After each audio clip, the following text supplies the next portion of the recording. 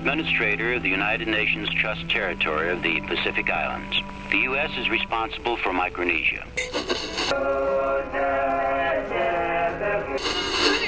The publicly stated U.S. goal was to make these islands politically independent and economically self-sufficient. The standard of living is low.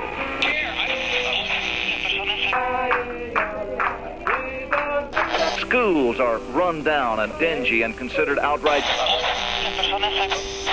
We have not been able to achieve everything we had hoped to.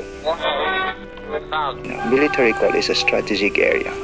Other people call it Eden, the Garden of Eden and all these things. But you see, this is a home to us. Nobody ever think of this as a home to this group of people. And it is very special to us.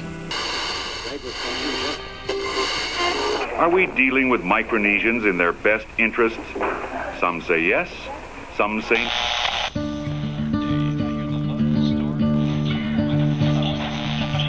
We stand today on the edge of a new frontier, the frontier of the 1960s.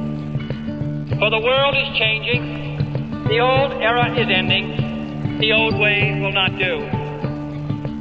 All mankind waits upon our decision. A whole world looks to see what we shall do, and we cannot fail that trust, and we cannot fail to try. The new frontier is here, whether we seek it or not.